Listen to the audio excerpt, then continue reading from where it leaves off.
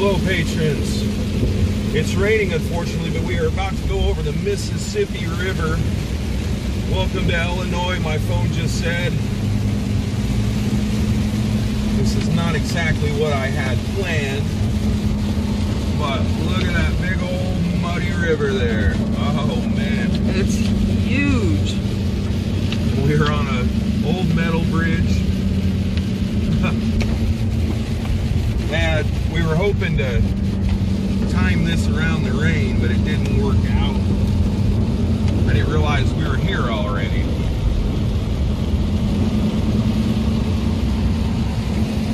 Oh! Here's the welcome to Illinois sign.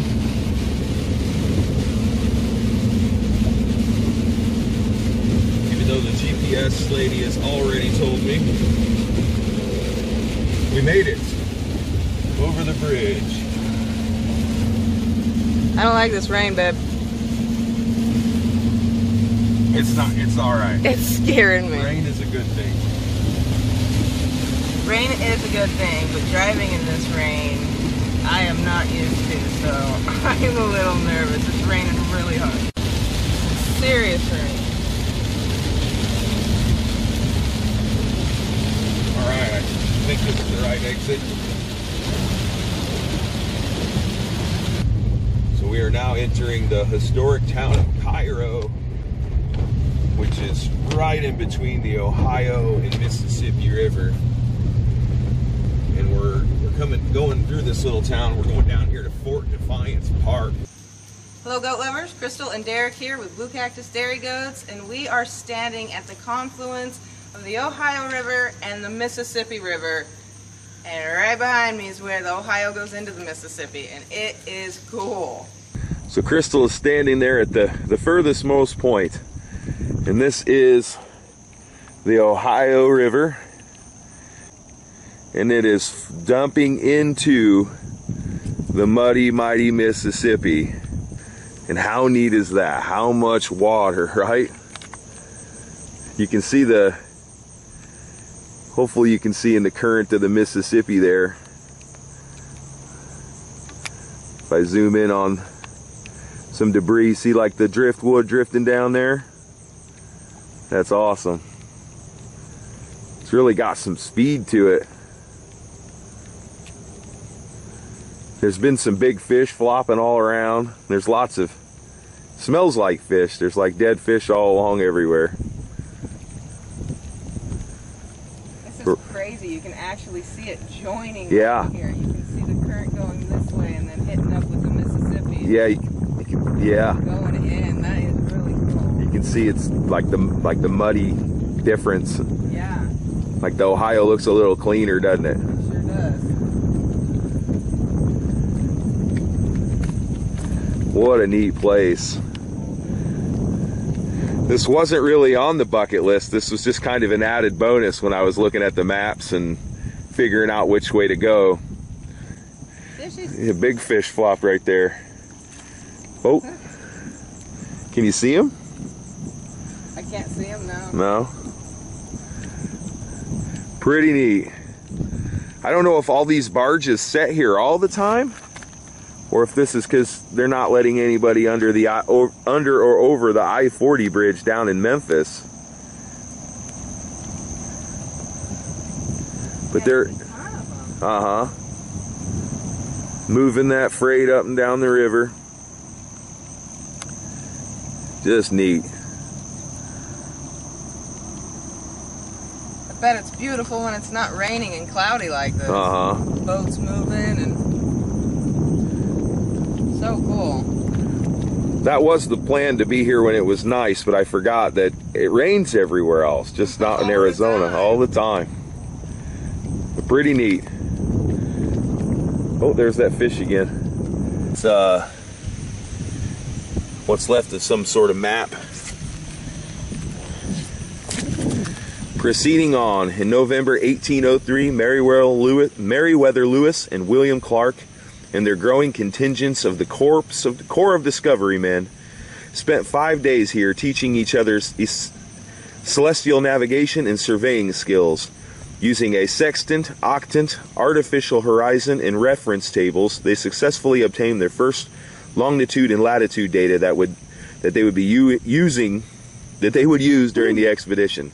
Subsequent maps of the northern and western portions of the United States, prepared using Lewis and Clark's data, began at the confluence of these two great rivers in 1803, which was located just south of 2nd Street in present-day Cairo. That means it's moved. The sculpture proceeding on was designed and fabricated by Everett Builder Art and Design Graduate School, Southern Illinois, and installed 2005 to commemorate Lewis and Clark's activities at this place. Library of Congress, blah, blah, blah, blah. But I mean, they're talking about this sculpture right here, which looks like a big sundial or compass or something, but pretty neat. Can't really back up and get a better view of it. There you go, I'll give you some contrast. There's my wife under there, so that there directs the way. Proceeding on. Proud Mary, keep on going, rolling, rolling, rolling down the river. Just killed me a skater.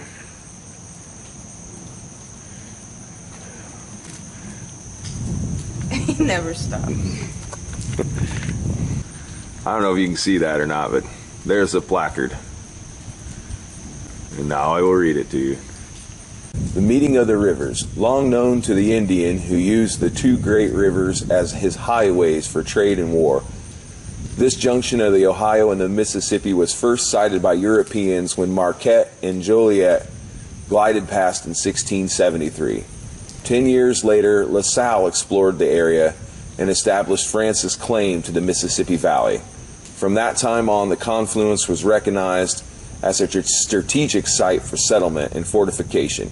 George Rogers Clark, following the capture of Kaskiyeh in 1778, stationed armed boats at this junction to guard against attacks on the Illinois country by the British or the Spanish. Here in 1811, the New Orleans, the first steamboat to navigate western waters, lay at anchor during 3 nights of the New Madrid earthquake in April of 1861. In April 1861, Fort Defiance was established at the confluence to thwart Confederate invasion and blockade the trade of the South.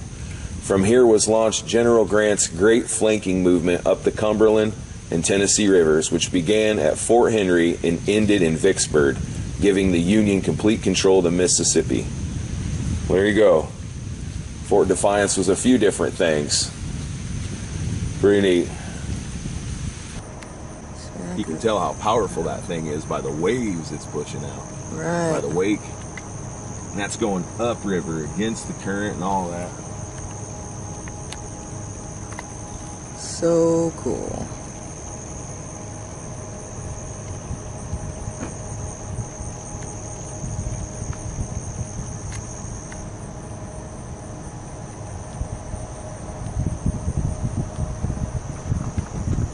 Well, that was really neat. Yes, we're about to go over this big bridge right here.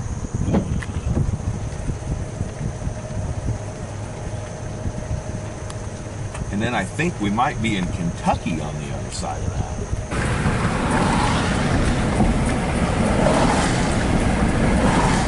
I took a job in the city, pouring concrete in 100-degree. Every single morning and every evening I had to make sure the goats had something to eat. Blue Ford, keep on going. Blue cactus, keep on growing. Rolling, rolling, rolling across the river. That's neat, huh? That is neat.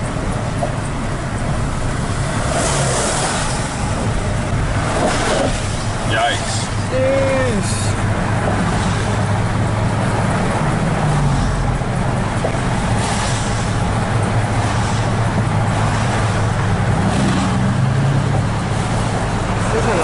bridge. Not a little river. Oh my goodness.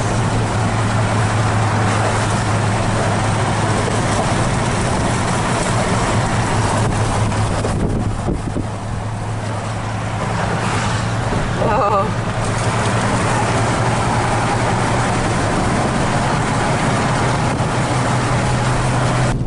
Welcome to Kentucky. There she be.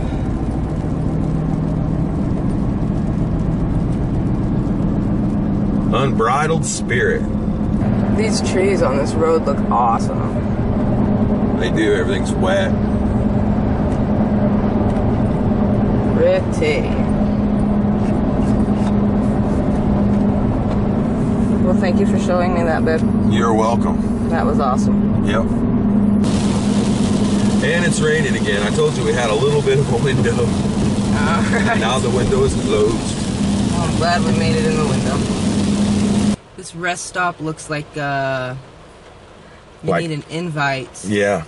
It's like a rich person's mansion. Like, I'm not sure what's happening. yeah. It's a house or something. It's like an old colonial Victorian house. I mean, like looking in there through the windows and stuff. I mean, it looks like they're cooking supper in there. So it's raining, and I don't even think we own an umbrella. I think I did, but I don't know where it is. Yeah, it's like it blew away. We used it for shade one day, and when we got this truck. That's right. We got an umbrella when we bought this truck, so. But it ain't in the truck. But it ain't in the truck, so. This lady's smart. She has an umbrella. She must not be from Arizona.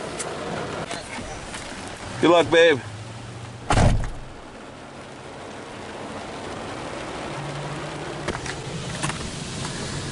Hi, babe.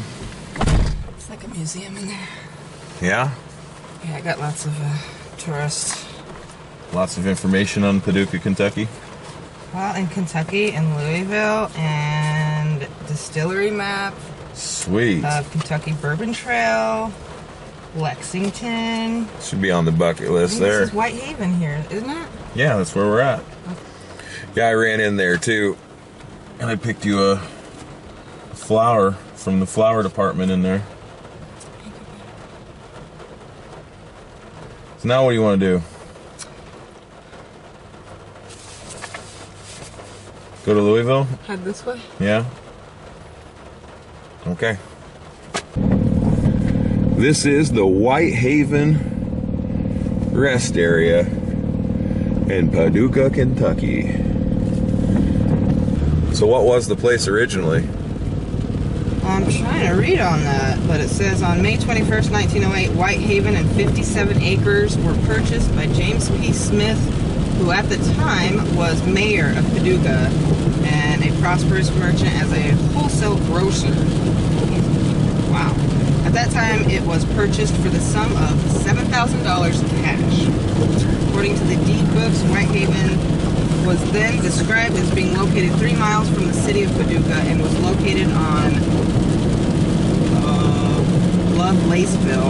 Lovelaceville gravel road. Shortly after moving into the home, the Smiths renamed the residence Bidawee. Mrs. Smith was of Scottish heritage, and Bidawee translates into English to come rest a while. Rest area. Very nice. Yeah. Very nice. Yeah, super cool. It is raining really hard, you guys, and I'm not liking it. So we're thinking that we are just getting into the back end of the cell. Uh-huh. I'd like to get to the other side of the cell. Yeah, I don't like this at all. Look at that.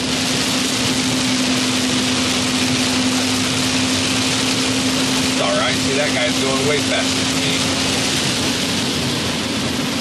You shouldn't be going fast like that. You can hardly see the road. Yeah, I want to pull over. Oh my goodness.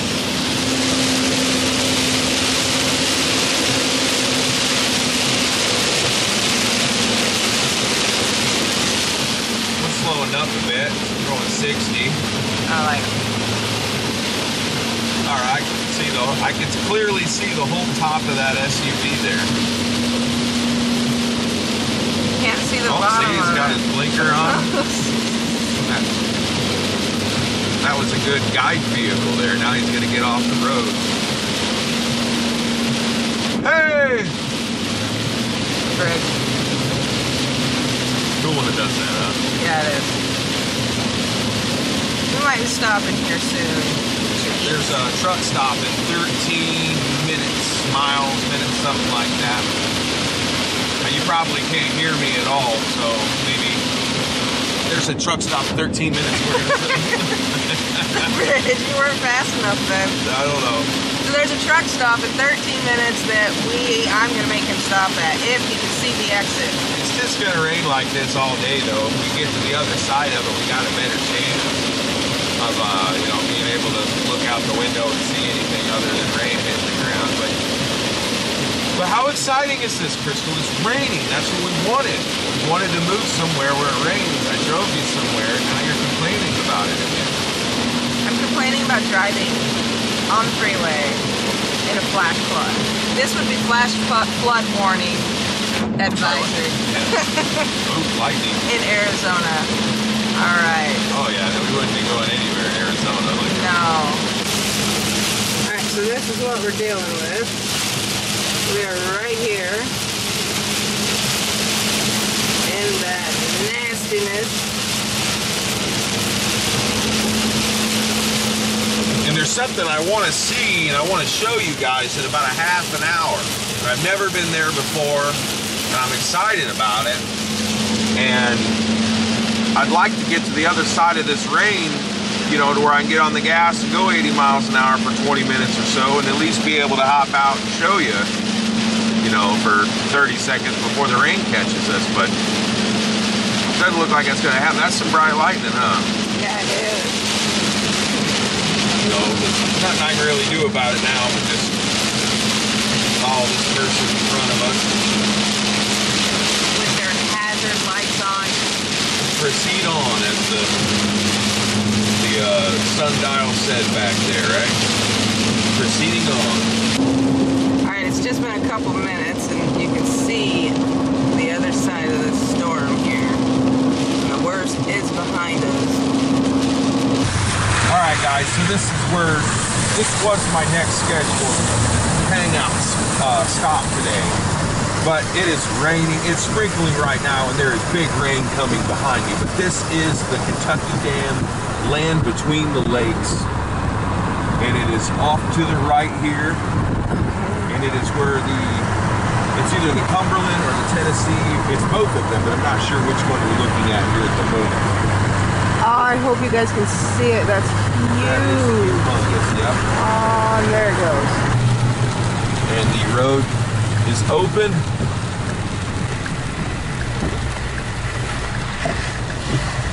Oh man, we're gonna go over the dam itself, I think. Yeah, we gotta get one of these umbrella things that everybody has, Crystal. I think it's probably a good idea.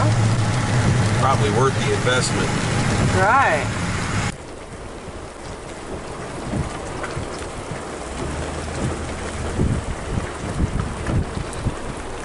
I cannot believe how big that body of water is. Straight ahead, that road is on top of the dam, and it pours down there. That's the Tennessee River dumping out. And that is Kentucky Lake out there. And you can't see across it. I don't know if you can in clear skies. But look at how big that is, huh? It is huge. This gives me an opportunity to say something that I haven't gotten to say in a very long time. It just got rained out. We have not been able to say that forever. I wish you guys could see that better. It is gargantuan. I wish I could see it better. Me too.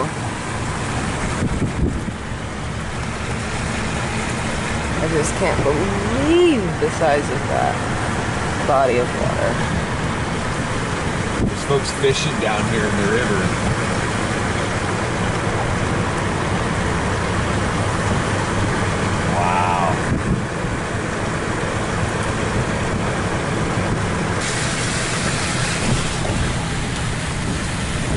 So yeah, this is... The watchtowers? Well, we're, you know, whatever they do. We're going over the dam right now.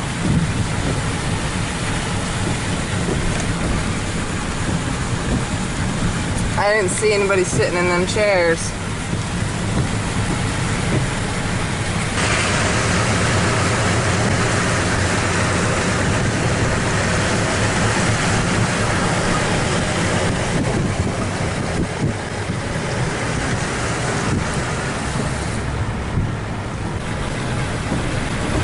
So here's the power plant. So of course, dams generate power.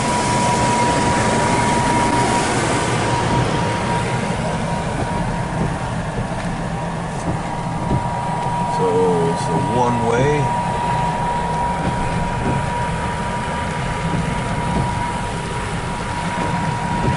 Hey, that's neat. This must be one of the turbines, or so the water flowing through the dam turns all those things, generating power. That is a big old dam. Sure is.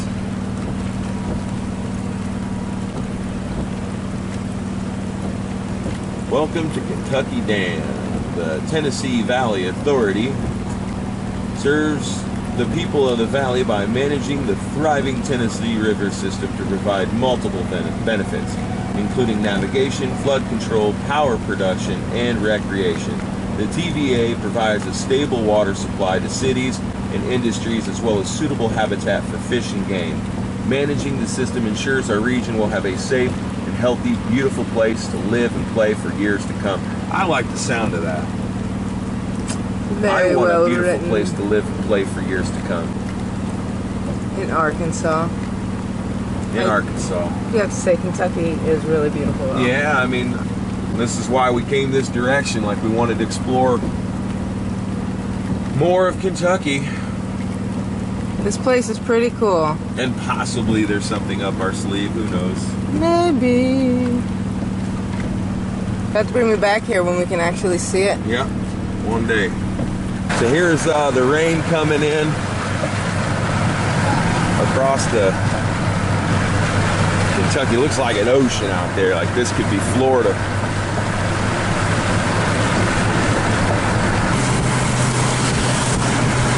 So here is another view of Kentucky Dam, where the Tennessee River dumps into the Ohio.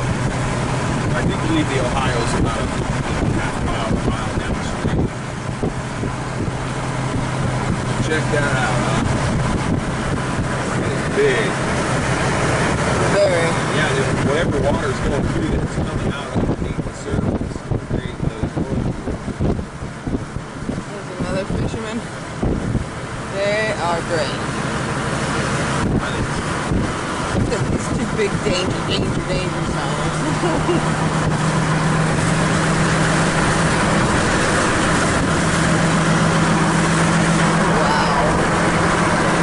Look at that, that's a lot. They're gonna raise that up and let him upriver. That's crazy. That's nuts. I didn't know that was a thing. Wow. So in theory, that guy he could be pushing that all the way to Chattanooga. Okay, now it looks like this one's called Barkley Dam, and this is where the Cumberland River goes over the dam in just a mile or two or four, I don't know, down a river, dumps into the Ohio. The land between the lakes, the Cumberland River and the Tennessee River, the lakes are made by these dams, and look at that. That is the Cumberland. We're going over the Cumberland. Oh, man, we are high up on the road. This is...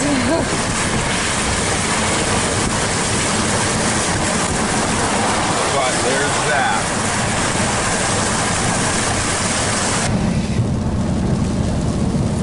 And that's that, eh, babe? It's sad. I wanted to spend a couple hours here at least, but we got rained out, so...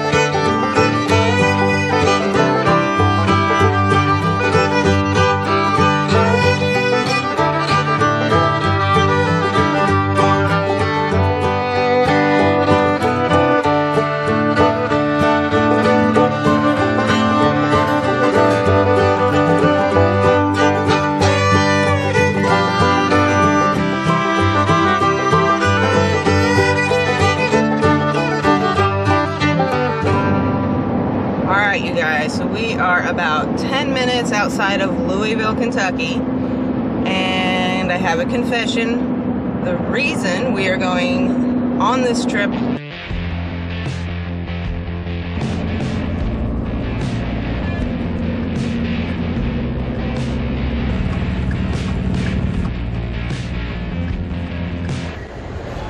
Hey guys, we are at the Nationals here at the Expo Center in Kentucky,